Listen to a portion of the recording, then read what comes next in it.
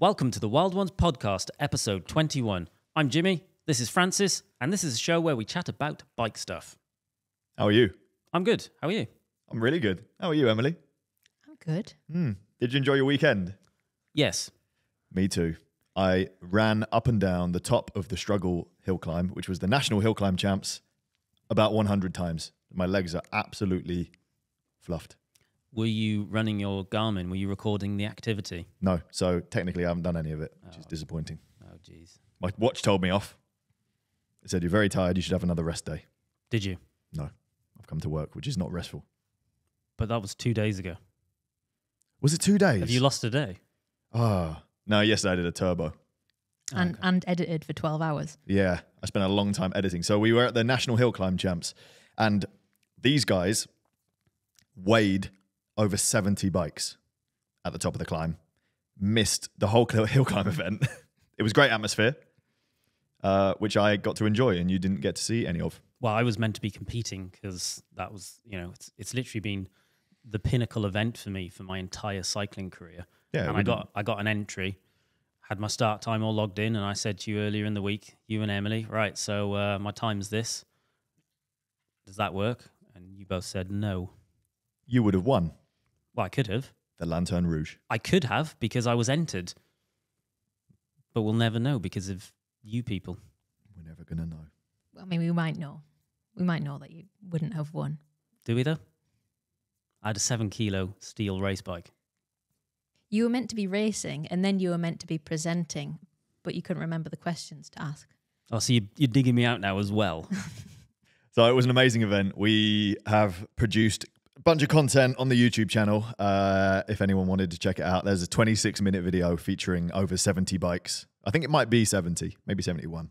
Of all different varieties. There's the super light bikes, the people with the weight weenies who are shaving off bits of handlebar and gluing on their saddles and gluing their cleats. Was that one of the guys? And right up to steel bikes. There's a guy riding like a 10-kilo, 11-kilo steel bike, which was nice to see. There's loads of normal bikes there. My hero. Yeah, really good, really good. And lots of weird and wonderful stuff. So if you want to see some of that, check it out on the YouTube channel. The big news was that the event was won by Andrew Feather on disc brakes. Road CC called it a dark day for cycling. Is it actually confirmed that it's the first time it's happened? The first National Hill Climb Champs, I believe. So we're pretty confident that's accurate. A lot of people have claimed it. I'm guessing it is. I think so. If Andrew Feather, that is his name, isn't it, Andrew? I think he's won it every year. He's a pretty legitimate source. If he he's wins the it every source, single year. then it must be true. Yeah. No, I got to be honest, I didn't know enough about Andrew Feather when we talked about it in the last podcast. And I thought he was mainly good at the shorter hill climbs, like your normal hill climb specialist, British hill climb specialist, the rides are fairly short, 2, 3, 4 minute efforts. The struggle is like 12 minutes long, 13 minutes long. So I thought maybe Ed would have more of a chance, who is his biggest competitor. But no, they're both really good at this kind of distance as well. So it proved, they were leagues ahead. What was the guy who came third was over a minute down. On Andrew. Yeah. And Ed was... Close to a minute there as well. Ed was 18 minutes down on Andrew. Seconds. And then third place was 1 minute 17 down on first. Ed Laverick, who obviously came second, he wrote on Strava, absolutely gutted and in total disbelief. I was so sure that the single greatest performance of my whole career would be enough. I got the 445 watt, 7.4 watts per kilo pacing bang on. 7.4 watts per kilo. Which was the breakthrough performance I had last week in training. And I was in no doubt with myself that I could replicate it. Then I could do more than enough based on the performances in the run-up. Speaking from the heart, I expected to win and was in full belief with my prep, my pacing, and the huge support from everyone on this big day. I'm totally dejected that this performance wasn't enough to win this year, and I leave feeling lost, dejected, and empty. I'll get ribbed for taking it so seriously, but it's just how I feel. Sharing is caring. Well done, Andy, for taking the win. To all those that took on the hill, those that filled the podium spots, and those first-timers, thank you to the wonderful organisers too. I think that's a very nice statement, and I don't think it's fair that he'd get ribbed for caring I hope about what he does. has some good mates around him, because my experience of people really going to town on an effort is there's always a bit of a fallout afterwards. Yeah. So hopefully he's got good mates around him, good family around him, and he rides the wave over the next couple of weeks, which inevitably is going to have a lot of ups and downs, because it's a lot of work, it's a lot of effort. It's hard, it's horrible, it's brutal. But he should be. I hope he gets to the point that he is happy with what happened, because obviously what he's done is unbelievable. It's crazy. Those it's astronomical numbers they're producing. Those guys are in a league of their own. This is professional level, like world tour power numbers. We're talking from both of them. It's obscene. Why are they not in the world tour then? Because they got jobs. Well, why? I can't really speak for Ed because I haven't spoken to him about this, but I get the vibe that he enjoys what he does now, which is producing YouTube content, coaching, and doing these kind of shorter hill climb events as a specialist. He enjoys that much more than he used to with traditional racing when he was a professional. He rode for JLT Condor and a couple of other teams, a very high level, full time. So basically the top end of British. Yeah, top end of British stuff. Well, even that, the JLT Condor team run by John Herity, fantastic DS, and he was known for always taking his riders to abroad, to big stage races. They would be doing like Tour of Japan and things like that. So there was always really big events that they were doing. So it was more of like a pro lifestyle compared to some of the British teams. But yeah, Ed's had a taste of both clearly, and he likes what he's doing now. So it's interesting. I would like, we should maybe have a chat with Ed sometime. Maybe get definitely him on the podcast, because he will be able to explain the difference. And I think this is the bit I find really interesting, is what is the difference between a British hill climb specialist like him and Pogacar? Like the top end of professional cyclists. Like, how are they actually different athletes? Mm-hmm. And obviously there's no way we don't know that. So maybe we should get him in and have a chat about that, because I think that's a really interesting conversation. Yeah, there's only so much you get from looking at the power numbers, right? Mm-hmm. You go like, oh yeah, they're close, so they must perform the same, but their training is so specific. It's a bit like the British crits, the Tour Series crits. There's been World Tour riders.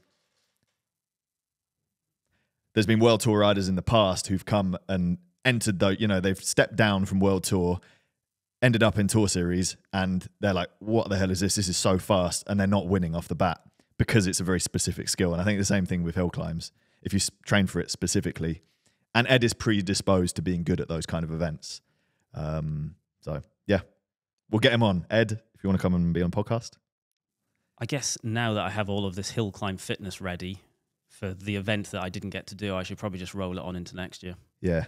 So you got mad TSS right now from the couple of rides you did with me. So if you guys are planning on doing more videos for Cade Media next year, I'm not interested. I'm going to be competing. Just so you know, I'm putting that out there now. I'm excited to see it. 12 months notice. It's a holiday request. I'm excited. What else happened? Oh yeah, do you remember? So Nick casually said to me, mechanic Nick, who's always with us and featured in loads of videos, he was just like, oh yeah, I might come down to the hill climb. I was like, oh, just jump in with us. And then just before we started setting up to spend 5 hours filming or whatever it was, I was like, oh, like, what are you planning? Where are you going to go? He was just like, oh, I'll just hang around with you guys. I was like, all right, I'll give you a job then. So we gave him 5 hours worth of weighing bikes. He didn't see any of the race. So his exciting holiday, surprise holiday, entailed sharing a bed with me in a Premier Inn. Yep. Me telling him 15 times during the night, I don't know what intervals, to stop snoring, please. I got zero sleep, and then we weighed bikes all day. Mm-hmm. But I think he still had a nice time. He was very happy. Oh, he loves it, doesn't he? He likes to look at the bikes rather than the riders on the thing. Although it would have been nice for, I could have given him a break, and I didn't because I was busy filming the T-Rex on the climb. I did shout at him a few times because, as you know, Nick loves to talk. And there's lots of people there he knows, so he'd be chatting away, and I would just be like, Nick, get back here. He gets distracted. Yeah, we literally, well, I put him to work, which is a bit harsh, I guess. Bit harsh. Other standout performance I want to mention is our good friend Harry Mack, who forgot his skin suit. So he was wearing Calvin's. Calvin's a lot smaller than Harry. So he's wearing Calvin's jersey, which I think ended up quite aero because it was tight on Harry. Pink jersey. Rocked up to the start line. Rode up the climb. Was high-fiving people on the way up. Finished fourth. 6 seconds off a podium, which the skin suit, I mean, you can never, hindsight is a wonderful thing. Probably would have come third. Got to the top of the climb. Someone gave him a beer straight away, which he downed. By the time I interviewed him, he was... Maybe it was more than one beer. Yeah, he was in his own world. Funny. I love Harry's approach to bike racing. Well, he was shouting at people after he crossed the line because he carried on riding. And obviously, just past the line is everyone that's passed out on the floor, and he was just shouting, "Get out of the way!" Yeah, he just rode past. He rode through. Maybe he was just on a normal ride. Maybe he didn't even know he was doing the hill climb. All these people on the climb. Perhaps, yeah. Maybe that's what it was. Have you ever seen a Remy Gaillard video? That's my French pronunciation. Remy Gaillard. He was an old, like, French prankster. He made loads of videos around year 2000s, you know, like the classic YouTube pranks before YouTube pranks were a thing. And there's one called Tour de France. Right. I think put a link to it somewhere in this video description. And basically, Remy organized a crowd of 200, 250 people, all dressed in like, it was like being at the struggle, you know, mad like cycling fans with banners, vuvuzelas, all of these cowbells and stuff, and just descended on a climb round one of the bends of Alpe d'Huez, or similar climb in France. I didn't recognize it. And then they just catch people unawares as they climbed up the climb. And they're just out for their normal ride. And then suddenly like a motorbike comes past with a lap board. And then they think they've been mistaken as in the race. It's a very good video.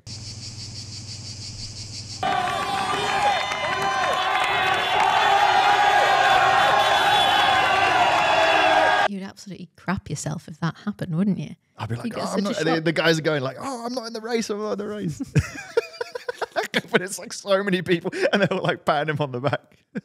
That's quite good, It took you a minute to work out what I was saying. Then you seem very unamused, and now you're like, oh, actually, I'd have a bit of that. Well, You would love that. I was like, what would I do in that scenario? And I was like, well, Join in. I don't know. I don't know what I'd do. I feel like I need to apologise to the guy that we interviewed, and he was really excited about being interviewed. And then once we'd finished, he went off and was like, "Yes, I'm going to be on GCN." And I was like, Oh, "That's not us." where were GCN? They were there apparently. A video appeared. I didn't see any. Apparently, they just send drones everywhere now. They just record from Bristol or wherever they are. Just long range drone. Just everything's done by drone now because they're pretty tech. That's big time. Moving on, we have more bad news for the cycling industry. Last week it was Ribble. Ribble? No, Ribble are fine. Last week it was Wiggle. Oh, have you just predicted something? Oh my goodness. UK bike brand Islabikes have announced they're closing after 18 years. That's very sad. They're known primarily for children's bikes, like really well-made children's bikes. They blame difficult and turbulent times. Meanwhile, British Cycling are cutting jobs. According to a leaked document seen by Cycling Weekly, British Cycling says it's due to lower than forecasted sponsorship. They've also seen a 7% drop in membership. It comes after British Cycling signed a controversial 8-year sponsorship deal with oil giant Shell, but they're still missing a headline sponsor. Why is it that so many of us hate British cycling? Because they don't do very much for the grassroots racing that we see. Do they do anything for anyone? Even, yeah, track cycling. Because they fund the Team GB development stuff? Or just Team GB in Yeah, general? well, they used to have like the Road Academy and stuff like that as well, where it was young riders getting into road racing. And that's what I would see firsthand. Like, oh, British Cycling there, they're supporting the riders. That's gone. Can we explain for people who are listening from outside the UK what function British Cycling serves? Like, as a regular cyclist, how would you interact with them? Insurance, and if you're racing license, you have to be. It's the governing body. So, except for CTT events, which are separate cycling time trials. So, like the TTs you would see on a road all over the country. British Cycling does all the crits, all the cyclocross, all of the road racing, all of that stuff. track. Yep. But then well, also mountain biking, Yeah. BMX racing, and all of that kind of stuff. I just said all the cyclocross. It's not all the. Some of them are separate events. Even the track has separate events, like the Thunder Crit. That's not a BC event. But yes, but most of it is. They're not like qualifying events. So if you were really good at Thunder Crit, you're not going to get called up to Team GB probably because they wouldn't acknowledge you. True. Yeah.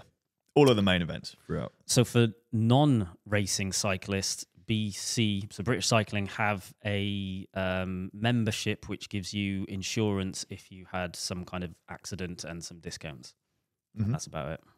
Why do you think that their membership has dropped? Is it less people racing, or is it that there's more insurance companies around? So that's a definite strong point. So there was a handful of cases in the last 10, 15 years where cyclists have ended up being prosecuted and losing a lot of money because they didn't have insurance to cover their public liability.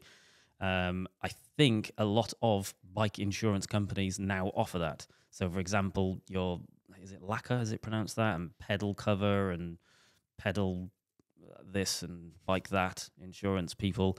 A lot of them will have public liability as part of their policies now. So you don't need a British Cycling membership.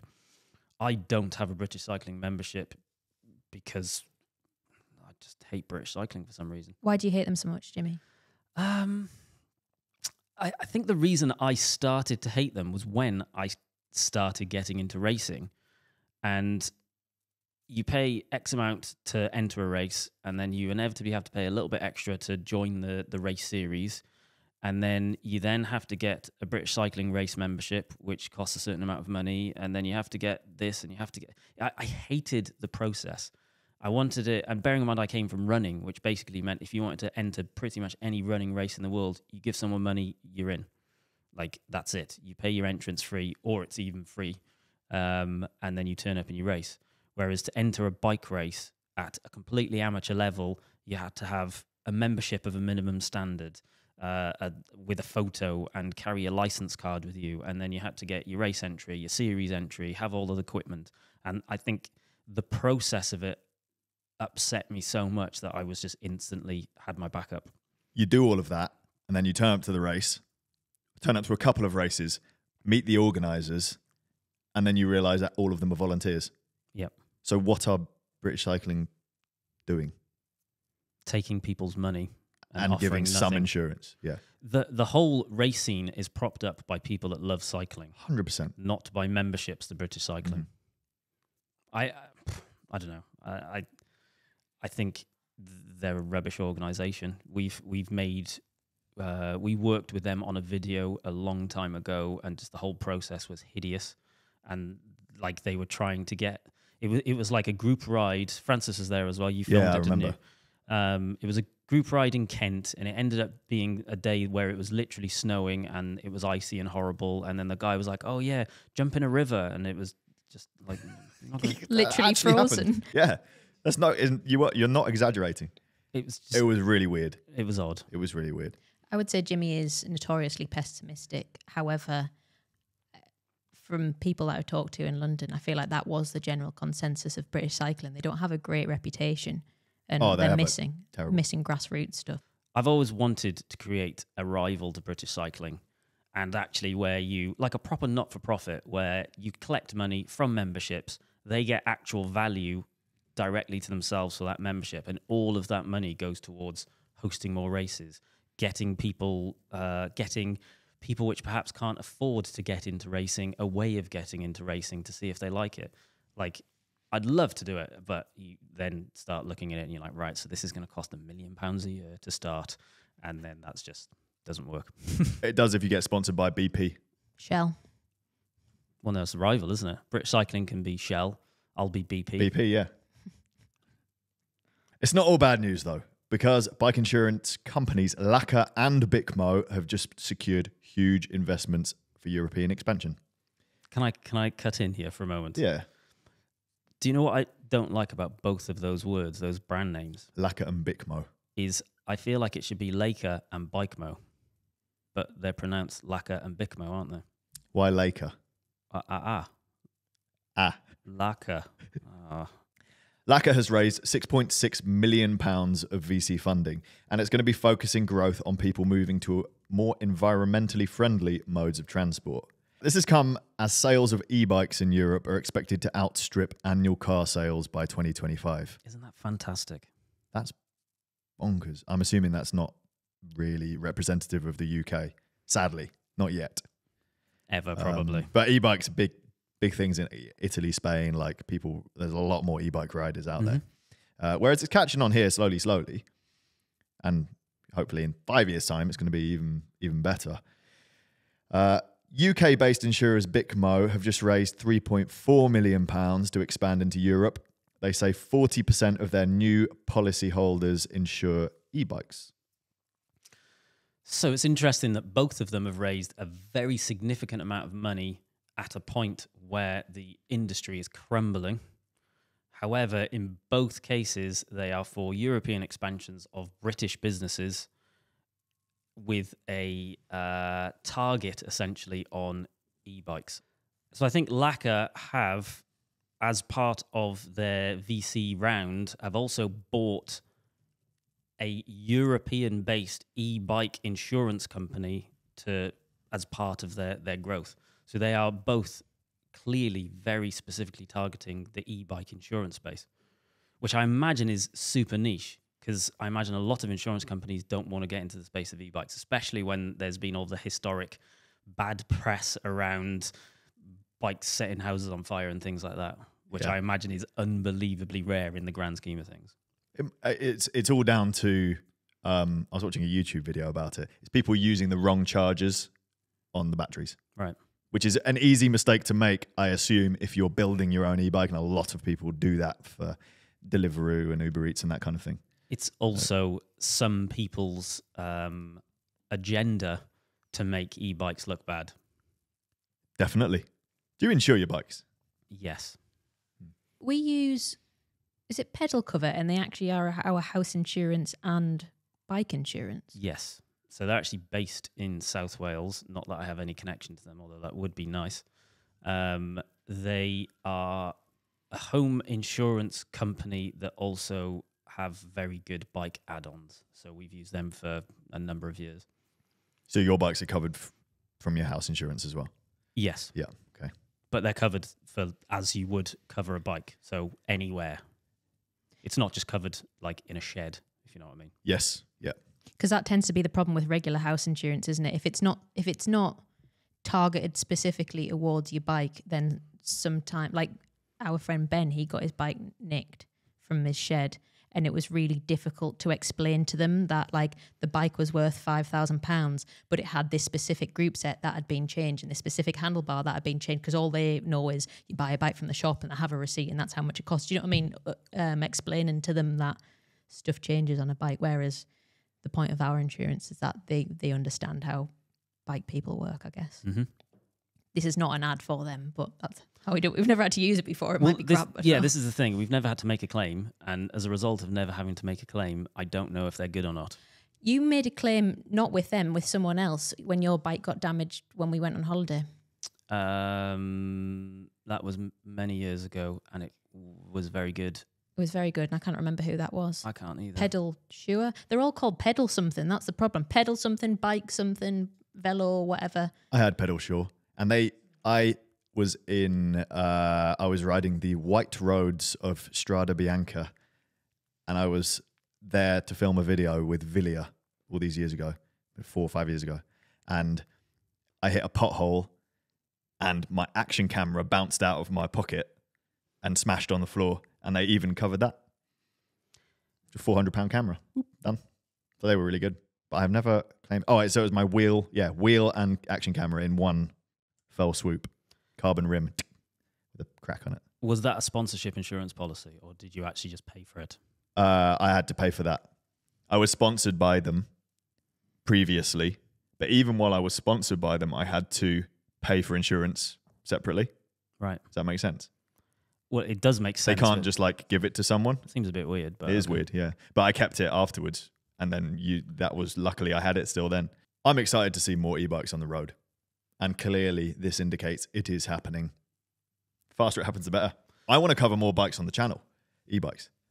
I think this is actually probably suggesting that Europe is where it's happening and not here, because they're having to invest significant amounts of money to move into the European market so that they can hit that. Which is, and I think the problem, as we've said in other videos, I don't think we've touched on it in the podcast because we haven't really talked about e-bikes, but the UK legislation around e-bikes is just not up. It's just not where it needs to be. Mm-hmm. I would like to have an e-bike as a legitimate mode of transport, but you can't get the appropriate motors and batteries legally on a bike in this country. It needs to be a little bit faster, a little bit more powerful. I don't think it needs to be faster because they are quite fast. I think it needs to be a lot faster so it can maintain the legal speed. So, for example, what's the legal limit? 17 kilometers an hour on an e-bike. No, it's 16 miles an hour, 24k an hour. Like that's fast. That is fast enough. For around town, yeah. But the motors aren't powerful enough to be able to do that speed on any kind of climb for an extended period of time. Oh yeah, it's pretty much on the flat only. So if I was riding home on a legal e-bike, it would still take 40 minutes rather than 20 minutes if it was actually able to do that speed. Yeah, I want to be able to do 20 mile an hour uphill with a big load and of stuff. So you would need probably 1,000 watt motor, maybe, yeah, which is a long way from the 250 or whatever it is that's currently legal in this country. Fingers crossed it will change. Hopefully. Now on to our big question of the week. Would you rather have continued innovation or cheaper bikes? This is off the back of last week's question about bike stuff being expensive. One of the reasons given for prices going up is tech advancements. I think this is very easy to answer. Go on then. I do not care about bike innovation. Bikes are way beyond what they need to be already. There is no more innovation needed. They are fast. They are light. They have electric gears if you want them. They can literally do anything you want them to do. We don't need them to do more stuff. What we need is more access to this technology. Make it cheaper, make it more accessible, have easier ways for people to get into cycling, and spend more time working on the e-bike space so that even more people, again, can ride bikes. That's where the innovation should be. Do you think it is that not already happening? Because we've picked up bikes for 300, 400 pounds now, which are incredibly good, don't need that much servicing, are light, are fast, relatively. And the trickle down of that tech is the reason why they are good. Not the electric gears and stuff, because that clearly isn't trickling down. But it's the same companies making it. I think the 1,000 to 3,000 pound bike should be the 300 pound bike. 1,000 to 3,000 pounds should actually be 300 to 1,000. What do you mean? Well, like the bike, if you got a bike off a shelf for 2,000 pounds, yeah, it isn't worth 2,000 pounds. It should probably cost 400 pounds, 500 pounds. And I think that's the problem. I guess you're arguing that you need the innovation to have an excuse for older tech that's good to become cheaper. Yeah, but you don't. You need lower marketing budgets or to not waste huge amounts of money on marketing and tens of millions of pounds on R&D that doesn't actually achieve anything. It's a result of capitalism again. It comes back down to that. Oh yeah, absolutely. Yeah, absolutely. But my opinion is we don't need any more innovation. Bikes they don't need to be better. They're at a ridiculous level already. It is a ridiculous level, isn't it? Especially when you think that some of the stuff we see at the hill climb. Like if you go like, well, innovation gets lighter bikes. Well, there's already bikes that are 4.5 kilos. Yeah. And arguably function like normal bikes, or can if you make a couple of tweaks. You could have a bike that's 5 kilos if you wanted to, that fully functions like a normal road bike. What's your prediction of, do you have in mind what innovation would look like within the next 10, 15 years? No. Nick reckons things will start going internal. That's his prediction. So, like classified hub, then you'll get which is a hub gear, but you can still fit a cassette to it. That's all, inside the hub, sealed. There's been some people have had issues with them, but like the Shimano Alpine and the Sturmey Archer style hubs, the planetary gears, they're getting better and better. What if that gets put inside the bottom bracket and then it's all sealed away, and then you're not getting weather affected, things aren't getting affected by weather as much. That's his sort of vision of like, oh yeah, bikes will be all clean and you won't see any of the mechanical parts anymore. But really, is maintaining that much of an issue at the moment? You're saying no. No, and also if you were to do that, it would either have to become a lot heavier. So that's probably a space that's useful for e-bikes, because then you're actually venturing into like e-motorbike space and actually just hiding everything away, because it can be hidden away, but it's heavier, but it has a motor, and therefore it all balances out. I think he's definitely talked about drivetrains disappearing into bikes, but I think tech like that already exists. Like there's that, I think it's a German company that do a oil-based internal hub motor that sits in your bottom bracket, and it's just like a full range of gears that are just fully internal. Everything's in oil, so it just doesn't basically never needs any maintenance anyway, and it's a belt drive. Yeah. So the only thing you change is the belt, and in the belt lasts for something like 20,000 miles or something outrageous. Yeah. You just change them when you just carry a spare with you. If you're riding around the world, belt drive people they like that. But then the problem with that system is like if you wanted to have a smash up with your mates, and changing gear is just a bit crappy currently. But I don't think I don't think it actually is. Like I know a guy, I used to work with a guy who was a senior executive in a finance company in the City of London. So I think you can probably guess the kind of money he had. And I think he spent about 15 grand building this custom, and this would have been best part of a decade ago, a custom made titanium belt drive bike that still had 20 odd gears that he was going to use to race his mates up. I think it was Alpe d'Huez or something or other. Yeah. And like it weighed something like 7 kilos, so it was light. It was a big bike as well, and it had all of this stuff internal and all of the gears internal, and that tech's there. It's been there for ages. Yeah, and it's getting more and more efficient. Okay, classified is the first example of that, but then obviously you get loads of people like, "This, I hate this." People have a real problem with it. Some people just hate innovation, don't they? I think hating it for the sake of hating it is a good stance. I don't think they hate innovation; they hate change.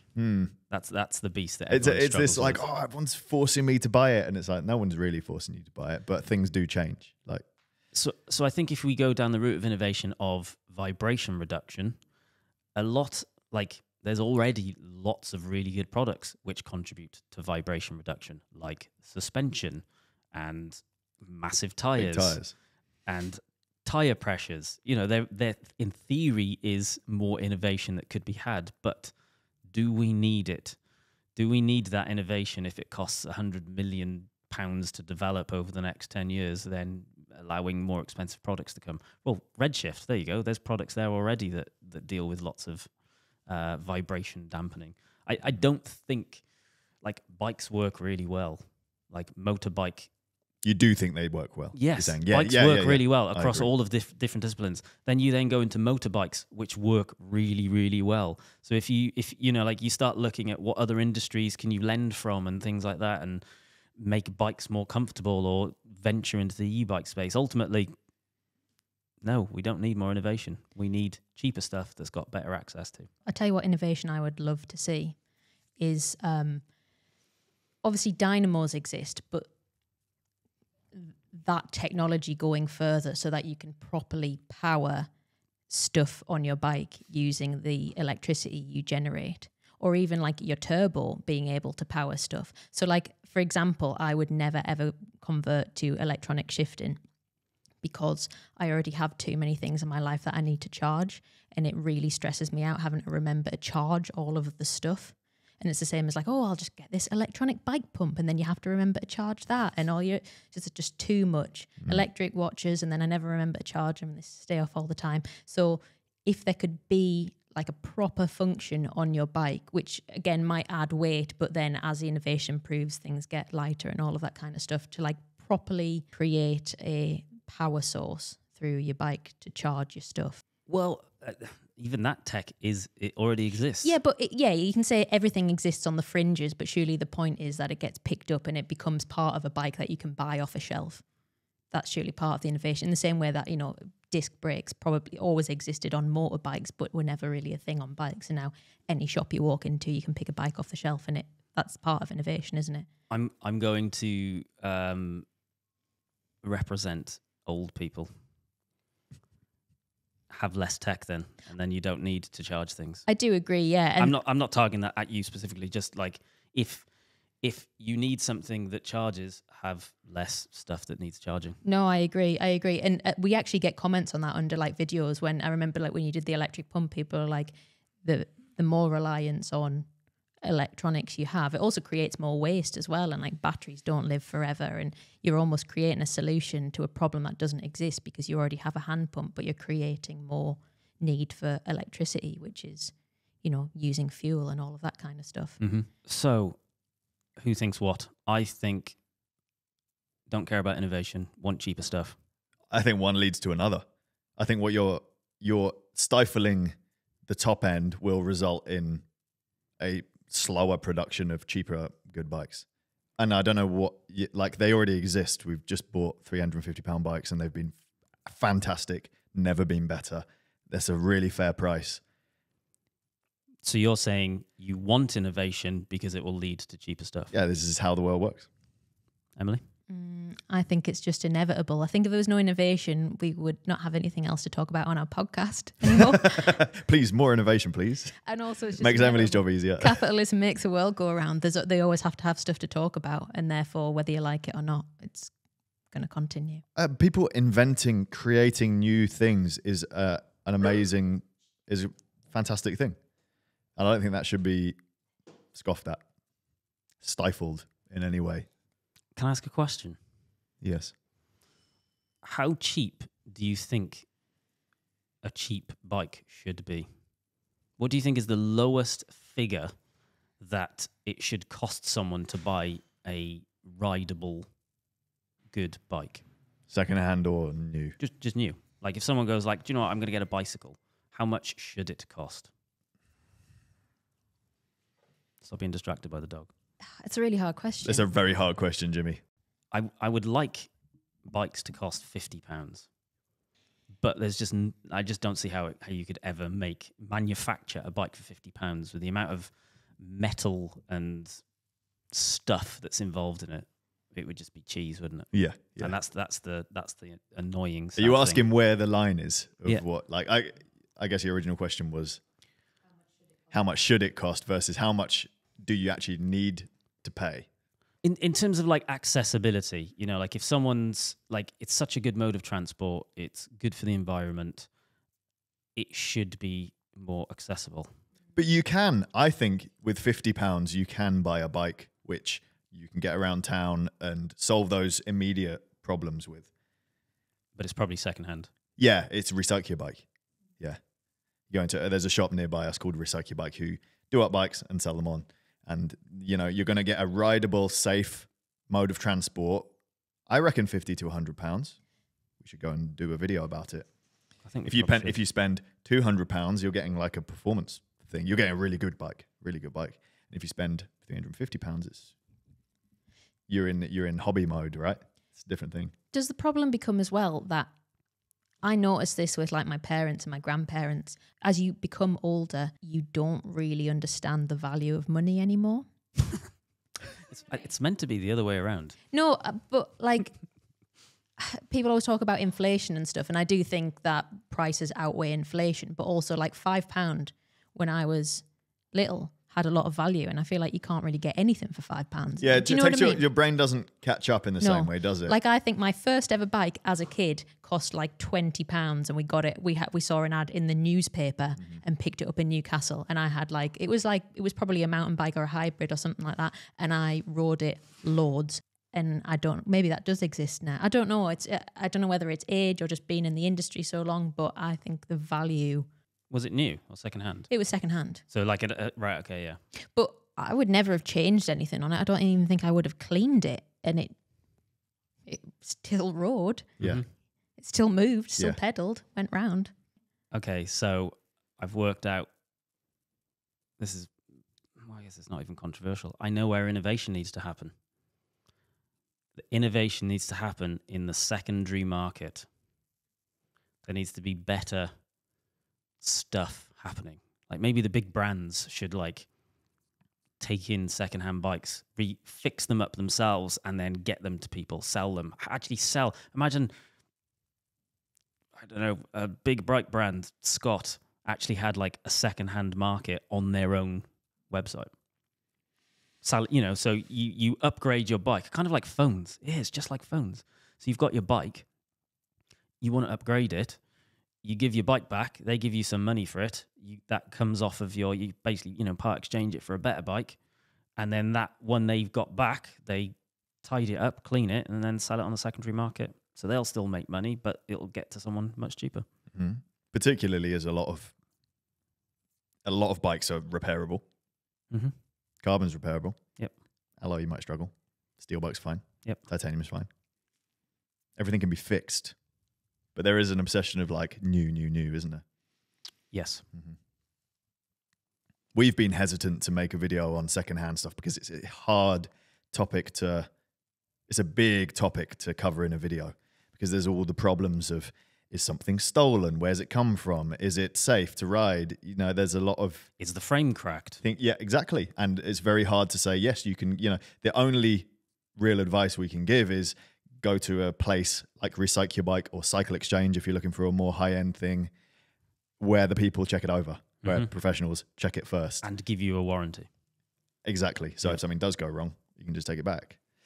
We will work out how to explore that space because we've wanted to for a long time, but we're just very cautious to not give advice which gets people into a scenario which is not good. Exactly. Recycle Your Bike £50 challenge. £50. I challenge you. I would love it if it was doable. £10 challenge. Should we move on? Time for another round of overrated or underrated. I'm going to read out a list of things and you're going to tell me if they're overrated or underrated. Cycling caps. Every time.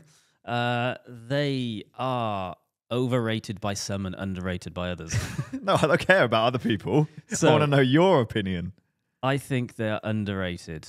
So a lot of people, there are people which are like that's their thing. Cycling caps is their like thing. And they'll have like displays and they'll own like 5 billion of them. Just cause if you're just into them, then cool. But where they're really good is, so I never used to use them because they obviously make you warmer and I didn't want to be warmer. You hate being warm. It's your Well, least favourite thing. Well, I hate being too hot when it's hot. And too hot for you is 15 degrees. 17. So, okay. Where they are very good is if you choose to not choose or do not choose to have no hair on your head, they save you from weird cycling helmet tan lines. They save you from getting stung by insects. And that's about it really. That's right. They look kind of cool. Sometimes they also can look hideous. It's a place to store it while you're riding. Store on your head. Store your cycling Store cap. your hat on your head. You could, yeah. So then when you get off the bike, and then you don't even have to put it on to avoid the helmet hair. Or in your case, I guess there's no helmet hair, but you just got a hat on. At least you don't have to go. When you stop, you take it off. When you for a different look. Yeah. Yeah, good point. To cool off. You don't have that trouble. Yeah. I have the problem of like if you wear a helmet, like I never wear a hat under my helmet. I think it's annoying. Don't want that. I like to be cool when I'm riding a bike. But when you get off the bike and you have sweaty hair and it looks all squashed, then I put a hat on. And then you look slightly, you don't look cool, do you? Because you're still wearing Lycra. But I can appreciate, I think a cycling cap looks all right.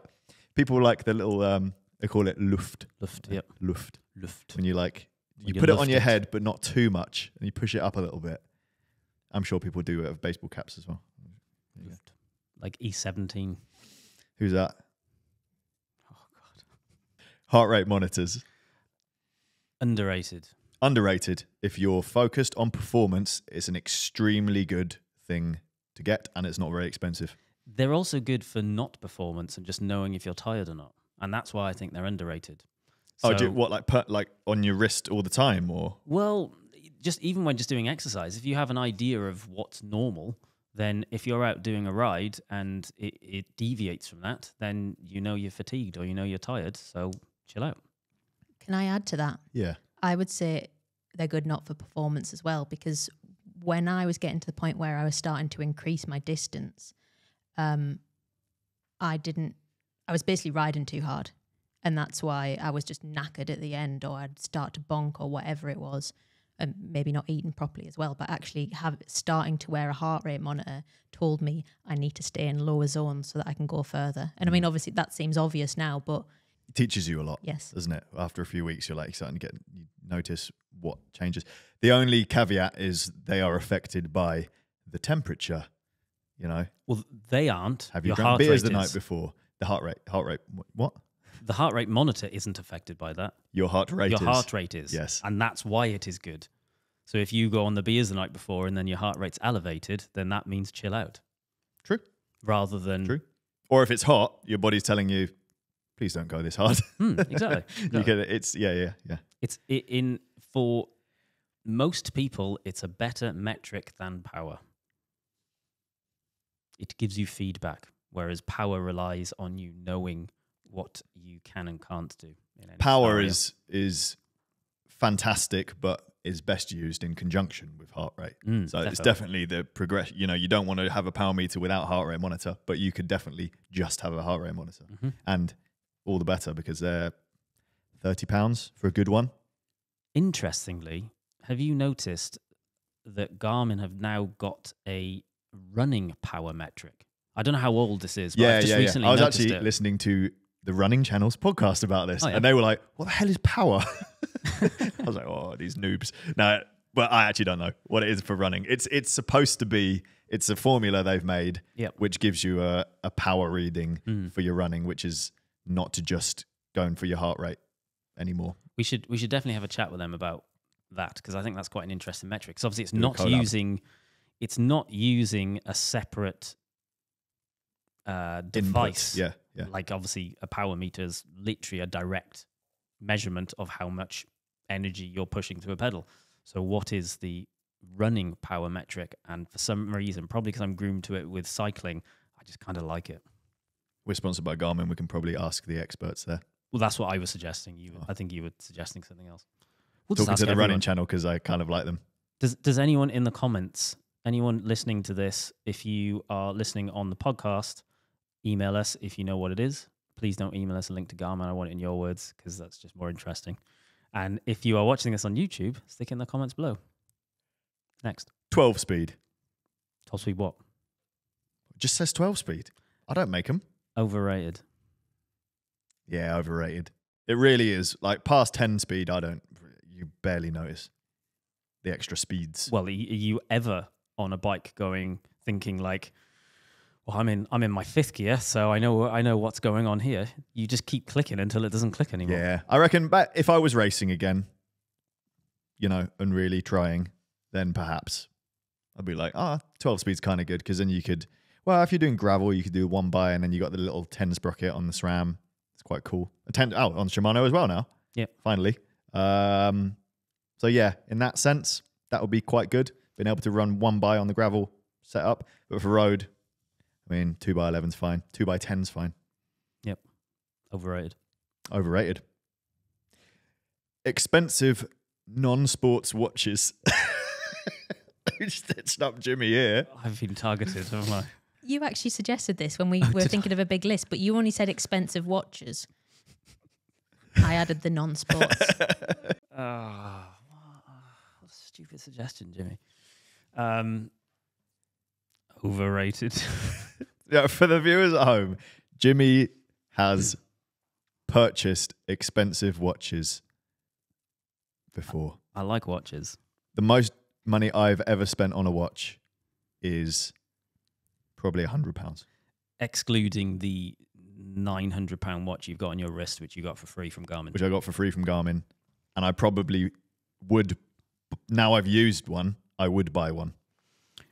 Okay, so Although I'd probably go for the Forerunner or something. I've got. I'm wearing a. You're Forerunner, wearing one now, yeah. but then that's probably 700 quid, and it is exceptional. I really like. That's this the watch. top end Forerunner. Yeah. I'm jealous of that. It's very good. Mm. Okay, so I inherited a couple of watches from my grandfather when he passed away, and I used to wear them, and that's kind of programmed me into having a love of watches. He's guilt tripping us with the dead grandfather stuff. Yeah, I'm Great. not It's buying a it. good start, isn't it? It's a good start. I very recently have completed my watch collection. Completed it. Completed it. That's it. Can we just get this? This is on the record now, Jimmy, forever and always. If you lose one, you're allowed to replace it, though. I'm going to get rid of a couple. So, and I want to give this a bit more context. The most expensive watch I have is less than most people's bike. But what does it provide? What does it give you other than the time? Satisfaction, enjoyment. What kind of satisfaction? Very regularly, more than so. If I ride my bike 10 hours a week, I look at my watch more than 10 hours a week and go, "That's cool. I like that." Yeah, okay. Oh, no. You convinced me. That's fine then. And then I'll just throw some more shade on this. You will own one guitar that is worth knew more this was than coming. my I knew this entire was watch coming. collection. Yeah. But guitar gives me 1 to 4 hours a day of real pure enjoyment and doing something for myself. Therefore, I feel justified in owning some vintage guitars. Well, yeah, if you're into that, do it. Yeah. But that's Yeah. how long Jimmy looks at his watch every day as well. So Mhm. But I get I would have the same, I could achieve the same results or close to the same results with one guitar and play it and just use that. But it's the enjoyment, it's the, oh, that makes me happy using it and playing it and looking at it. It's the same thing as someone buying a £15,000 bike. If they can afford it and they get satisfaction out of it, why not? Why not? Yeah.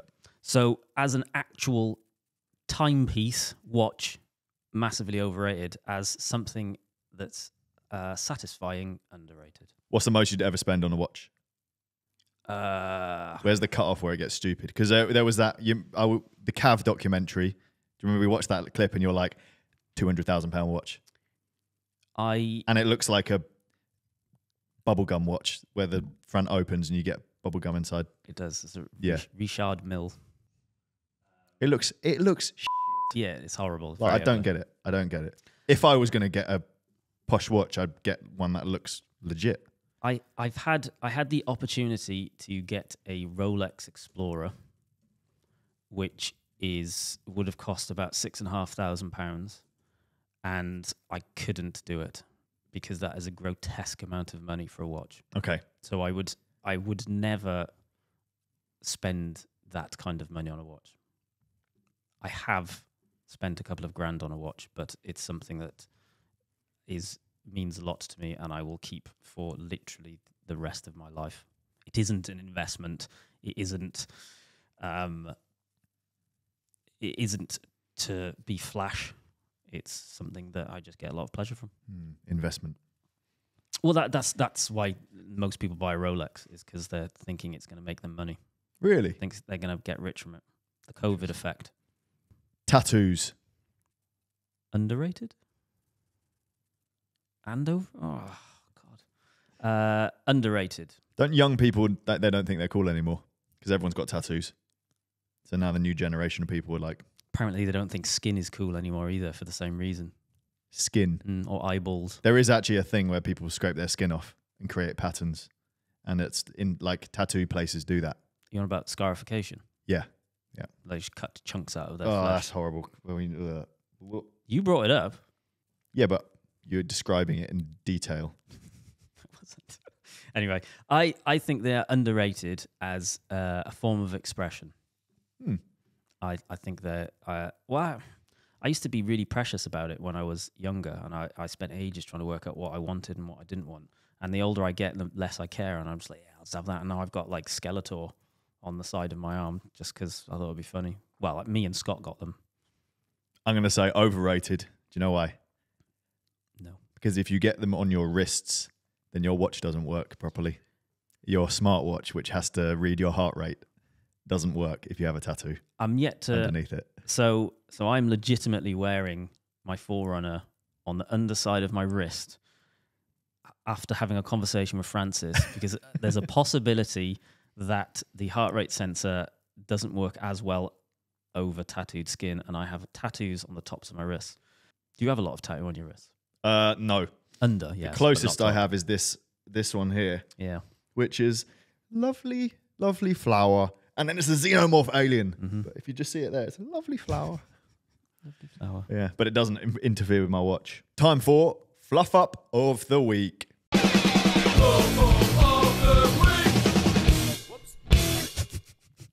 Headphones. Jimmy bought us all lovely headphones, which you guys are wearing right now. Mine are on the floor. Here they are. Unfortunately, I don't like them. If you put them on, I can now hear myself in my ears, which is very disconcerting. I don't like it. You should always be able to hear yourself in your ears. It now sounds like you're next to me. Horrible. Horrible. Sorry. Thanks for the present, but no thanks.